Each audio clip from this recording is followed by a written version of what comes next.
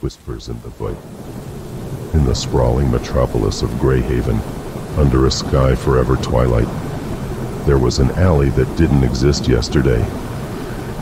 If you were to find it, tucked away behind the hum of the city, you would see a mural splashed across the brick, a cacophony of color, with the words, "Hey you, are you listening?" scrawled urgently over the top. Sarah, a local musician, was drawn to it one evening.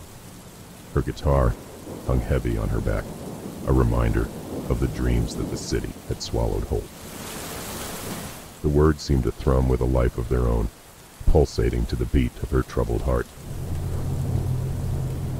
She closed her eyes, and there it was, a melody, soft and haunting, a song that seemed to fill the gaps of silence left by a world too loud to listen. The tune followed her.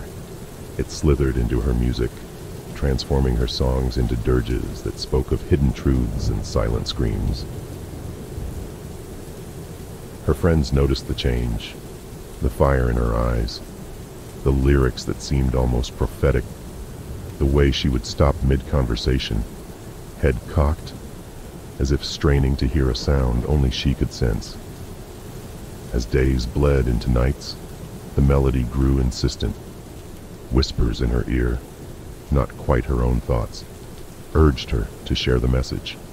The performances became sermons, her guitar weeping chords that made her audience feel a longing they couldn't name. But there was a discordance in her mind, growing louder with each passing day. The whispers became a cacophony, driving her to the brink. She saw the city differently. The gray buildings were now tombstones for the ideas and dreams of its inhabitants.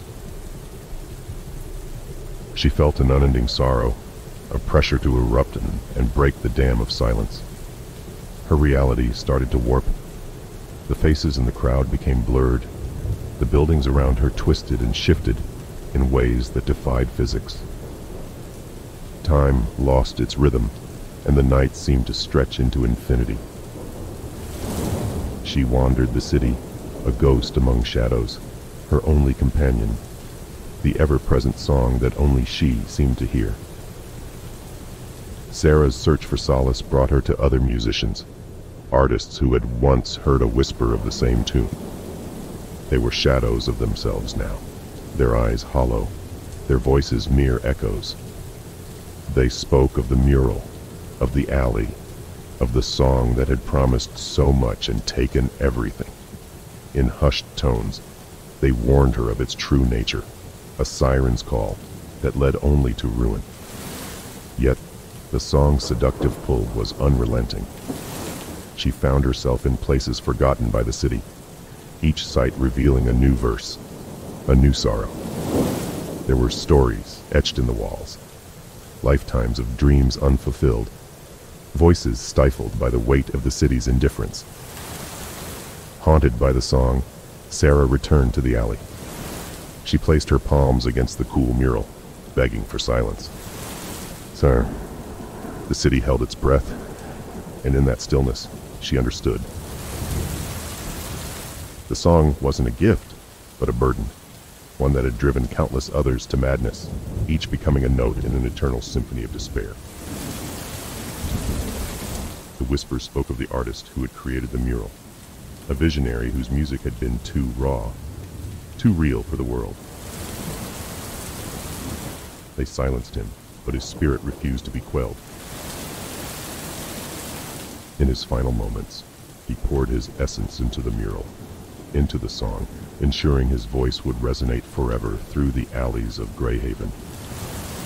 In the end, Sarah did what the song demanded.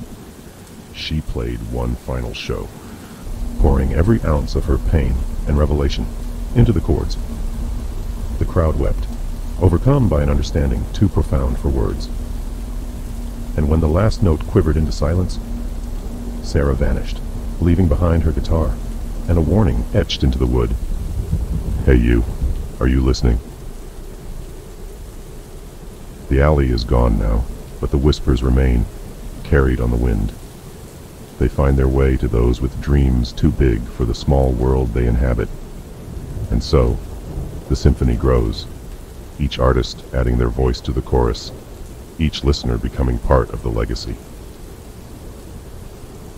Rumors spread of a ghostly figure, a woman with a guitar, who appears in the places of forgotten dreams. They say she plays a song of haunting beauty, a prelude to a choice.